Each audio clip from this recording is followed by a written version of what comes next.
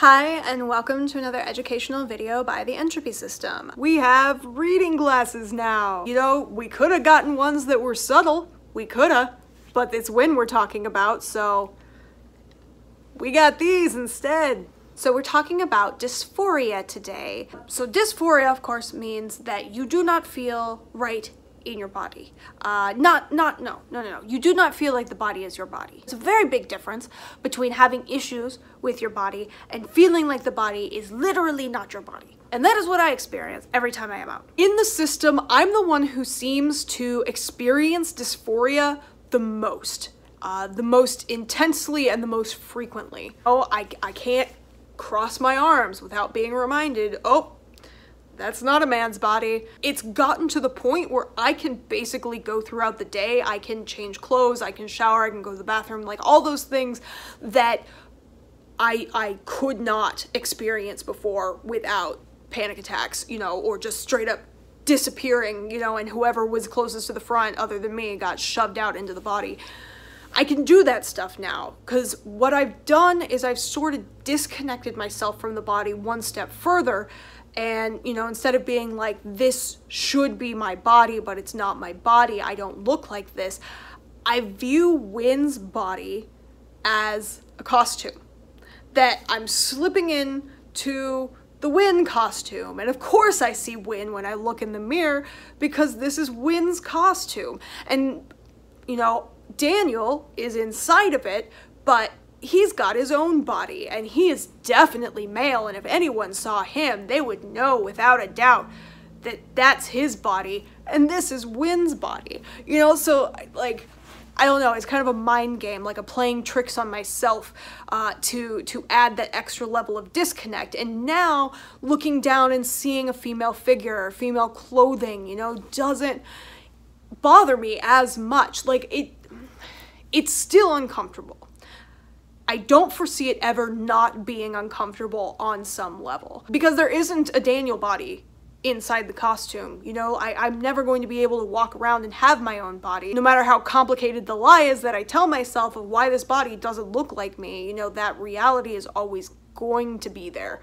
This is actually not something that I really struggle with anymore. It used to be something that was a lot more difficult because even though like I'm a female and this is a female body, it has different proportions than my body. I'm taller than the body in the headspace by a good couple inches. Also, growing up, a lot of the time the body was underweight, and so I identified with that level of thinness. And so now that the body is a very healthy weight, I was like, oh my god, we're so squishy. Not that I had trouble with the body being that size, but I very closely identified with that feeling of thin. So when I came out and we were, you know, bigger, like healthy bigger, I'm not trying to body shame. This is a very healthy weight and a very lovely body that we live in, but I just couldn't get past the fact that it was shorter and wider than what I identify as myself. So yeah, there was a lot of discomfort. Seeing Wynn's face in the mirror was also very, very uncomfortable because it felt almost invalidating, like just reminding me of like this feeling of like, oh, you're not actually real, you don't really exist, this isn't your body, you're made up, which I know that like that none of that's true. I am real, I'm not made up, and this is, you know, my body to an extent, even though I don't necessarily identify with it.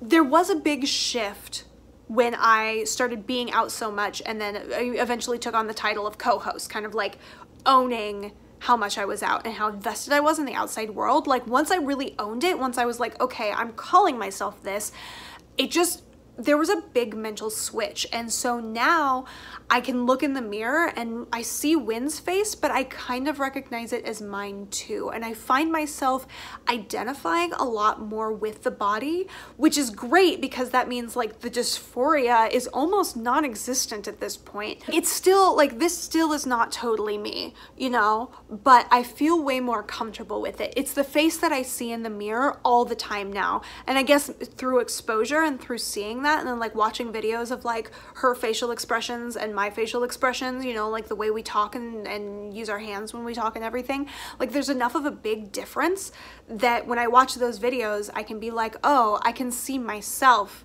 in myself. That's not just a Win costume.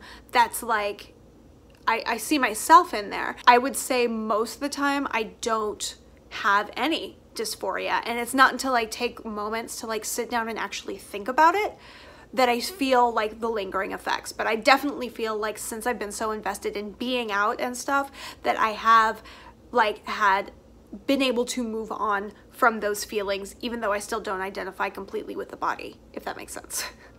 It feels a little weird talking about dysphoria being a woman in a woman's body or a girl in a woman's body, but I'm 12. This is not my face. This is not my body.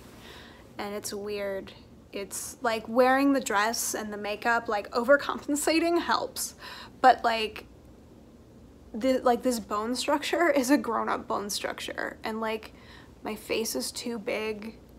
And my, you know, the area around my eyes is too wrinkly. And, you know, like I'm too curvy. And that's not like me hating on my body. Like objectively, this is a good body to have, but it's not mine, you know? And like I'll try to take selfies and it's hard because I try everything that I can to just like feel like myself and like the pictures that I'm taking. But all I see is, wow, that face looks really old. I don't know, it's just, it's weird. It's weird coming out front. It's weird, you know, seeing a photo of myself or like looking in the mirror for too long if I'm not wearing like my outfit and my makeup. I don't know. I don't know how to make this not uncomfortable. Dressing up helps. Dressing up helps a lot, you know, because the body doesn't look like this unless I'm in the body. Or unless I'm about to be in the body and Win or Kit is making, you know, doing my makeup for me. You know, everything about this body, the dimensions, the height, the shape face, the eye color, it's all wrong. It's all wrong. It doesn't fit who I am, who Kim is, you know? Like I have no beef with this body. I'm not saying like, oh, I wish I were. It's just it's not mine. It's Win's, and I'm just in her body. And I don't know, like I think that since the last body I remember us having was what I considered mine, you know, when the body was 12, I thought of that as my body. And just like shooting from point A to point B with like no memory of what happened in between sucks. Like I didn't get an adjustment period as the body changed. It just changed. Like I woke up one day, you know, like 13 going on 30. You just wake up one day and you're like, oh, this is new. Okay, you know, and you just have to deal with it because there's literally nothing I can do about it. I mean, it's not gonna go away. So yeah, that's my feelings on dysphoria.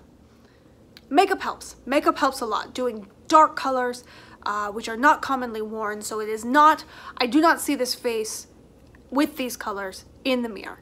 So it helps me feel distinguished as myself because the dark colors represent me to a certain degree. But that doesn't change the fact that I am a Mexican man and this is a white woman's body. And it's very difficult. It's very difficult many days. I do not like spending lots of time in the body unless there is something exciting and I can distract myself from the body that I am in by focusing on what is happening around me. So good food, new sports, working out, anything that is fast-paced or exciting, gets blood pumping, that is what I like to do. Otherwise, I don't like to spend time outside because I do not like being in a woman's body. I do not like it. I do not like it at all. Working out helps me feel more like myself, but at the same time, the weights that we lift are very small. I as Lito, I'm a very strong person. I have worked very hard to have a hard body, large muscles, very physically strong. This body is not very physically strong. And so when I push and I feel the burning of the muscles, it feels so familiar and good. And then when I focus more and I realize that I am benching the bar, just the bar, and already reaching muscle failure, or that, you know, I am lifting 5-pound dumbbells and doing flies and my shoulder's already hard. It's discouraging. It's discouraging, but my desire to have the physically strong body pushes me through, so I don't stop. I also don't like the color of the skin. I feel that it takes away from me somehow, that I'm in a white body. I feel like my experiences and my desires to be a part of my culture that I remember are less legitimate because I am in a white body. Physical unpleasantness that comes with a female body, cramps, you know, periods. I try to view them as just a new adventure. Oh look, a new experience. Let's embrace this new experience and try to forget about the fact that I would never have that. Ever. Everything about this body is the opposite of who I identify as.